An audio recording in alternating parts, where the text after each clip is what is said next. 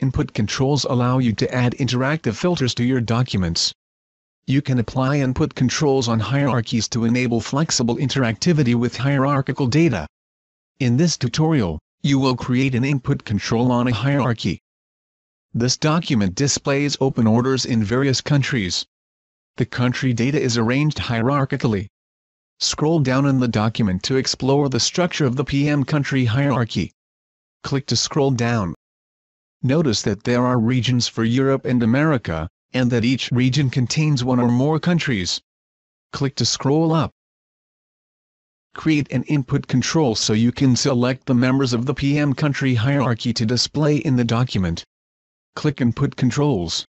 Click New. Select the object on which you want to filter the data.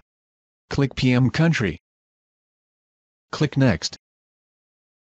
When inserting input controls on hierarchies, you can choose a single value tree list to allow selection of only one hierarchy member for display, or a multiple value tree list to allow the selection of multiple members. Click Tree List. Click Next. Now select the report element to which you want the input control to apply. In this case, apply the input control to the table. Select the vertical table block 1 checkbox. Click Finish. Click to enlarge the input controls pane.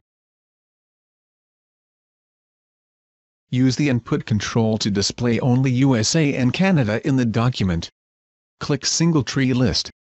Click plus to expand region. Click plus to expand America. Select the USA checkbox. Click to scroll down.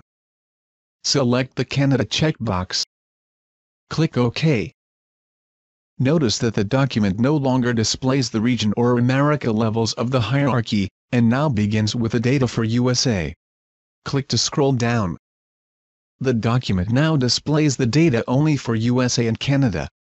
You have successfully created an input control on a hierarchy. This is the end of the tutorial.